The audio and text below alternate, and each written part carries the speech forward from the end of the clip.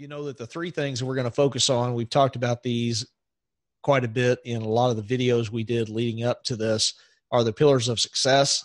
We feel like those are number one, you need unique positioning so that you stand out in the market, so the customer will notice you, so the customer will have a reason to pick you over somebody else. Two, you need value pricing or value-based pricing.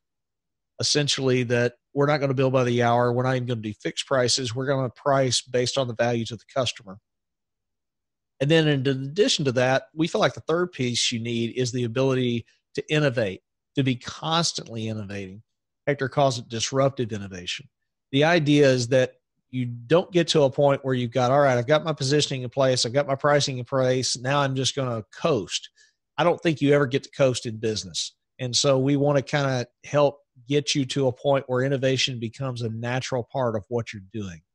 So those are kind of the three pillars that we want to cover. I'm going to turn it over to Hector and let him take it further. Hi, guys. So I second Kirk's sentiment. Thank you very much for taking the plunge and being the first cohort to do this. We certainly want to hit this out of the park, and we want you to walk out of this with more confidence, a unique strategy, a way to run a business that you enjoy more, right? And a lot of the learning is going to come from within. We're just here to prompt. That's what the Alt MBA program called it. I thought it was kind of genius. It's just a prompt, like we're there just like nudge you over so you can build your own path. So I want to talk about some of the themes, general themes that we'll be managing throughout this program. Okay, the first theme that we're going to be doing the first 2 weeks is that different is better than better, and uniqueness trumps different. So you're going to go through a two-pronged strategy, one in which you'll position yourself as different, and then once you find your voice and you find exactly which way you want to go, you're going to be unique. As an alt accountant, what you essentially are is an alternative to what people perceive an accountant to be. So this uniqueness is going to be a very personal process that you and your firm will go through, and you will adopt it as your own. The second overall theme is that value trumps price, is that price is a consequence of the value that we're going to discover, the value that we're going to provide, and the value we're going to communicate to our clients. So when we start talking about pricing, this theme is going to be very prevalent. And lastly, effectiveness trumps efficiency. And in order to be effective, many times you must risk being inefficient, okay? In the accounting profession, is obsessed with efficiency. Alt accountants will be obsessed with effectiveness, and we will not care about being inefficient in the process. The process of innovation, the process of disruption, the process of creating something new is extremely inefficient, okay? You're going to have to spend time thinking, spend time trying, trial and error, testing the market until you innovate and create something new. If you were to use standard accounting industry metrics, like how much time are you spending on innovating this and there, you will never get a go to go innovate and go disrupt. So in order to be effective, in order to be innovative, you must risk being inefficient. So those are the three sort of overarching themes that you're going to be seeing throughout the 6 weeks. So describe your target customer. So we're going to start with your vertical. Your vertical is going to be an industry, a sub-industry. It could be the revenue size, the company size. It could be the number of employees. It could be the asset size. It could be the geographic location. It could be the ownership structure.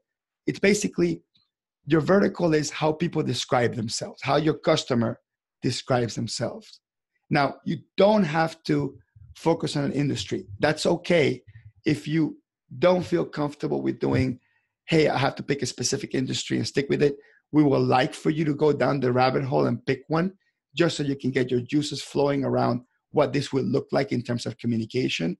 But if your vertical is going to be something else, a size of the client or location or ownership structure, that's okay with that. But also we want you to talk about a horizontal. A horizontal is the specific problem that you solve or the specific solution that you provide. right? So is it managing inventory? Is it improving cash flow? Is it keeping them or staying them compliant? Is it helping them become bankable, help them raise capital, help them exit, help them restructure debt, help them bring a partner, get rid of a partner? So you want to communicate your sweet spot. This is what you're good at, right? Not who you're good working with. This is what you're good at. And the third component is you want to be able to describe your typical client's journey. So what condition are they in when they call you, right? You know, they owe taxes to the IRS. Their books are a mess. The inventory is all over the place. They don't trust their employees to touch their books. Somebody embezzled, funds. My last bookkeeper, was in cahoots with one of my vendors, and they stole money from me. Whatever area you specialize in, you want to communicate what is the general condition of that target customer, and then you want to describe what is the journey going to end, what's going to be the end result, right? Which is the what they call the desired future state. So you're gonna one of the resources has a video which is the Dan Sullivan question, and they kind of explain kind of the theme around describing that. So some of the inspiration, just want to give you a couple of thoughts to think about, is to serve all is the same thing to serve none. Okay? When folks hear you that you can help everybody, it doesn't sound like you can specifically help me with my specific problem. Remember, every single customer believes that their business is unique. Every single customer believes that their customer base is unique. Every single customer believes that their circumstances are unique. Okay? So if you communicate that you serve them all, no one feels that you serve them specifically. Also, we talked about this in the podcast last week. Full service is no service. Again, we do everything, right? We're a full service firm. That is, again, not going to speak to the person that is looking for a specialist to solve a specific problem. And your firm's success will be measured by the customers you don't take, by the projects you don't take. And think about that. Think about every single project or customer that you have taken in the past that you regret taking. Okay, would you like to define your firm by those, or would you like to define the firm by the ones that you liked? So build a business in which you specifically have a proclamation around the customers that you don't take, type of projects you don't take. And also, when you take a position and you stand for something, if you truly stand for it, you stand against everything else. So once you pick a position, it's important that you follow through and you don't falter. You follow the process and you focus. So the Dan Sullivan question, which is the desired future state portion of your target customer, is imagine you're sitting with your customer, and we'll discuss the value conversation, the sales process in a different one. But this is just get you thinking about, what is your purpose? What is your why people hire you? If you were sitting with your customer at the end of your presentation, of your discovery call, and your question says, if we were having this discussion 3 years from today, and you were looking back at your experience professionally and personally from working with us, what has to have happened in order for you to be happy with your progress? So this is imagine the future, describe it to me.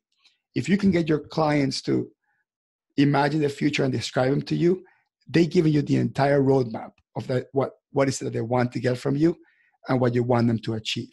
Now, to get to the point where you can sit down with the client and get them to answer that, you have to build a high level of trust.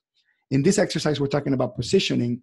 So take it one step back in terms of giving people a preview or a hint of what this experience will be like after you engage.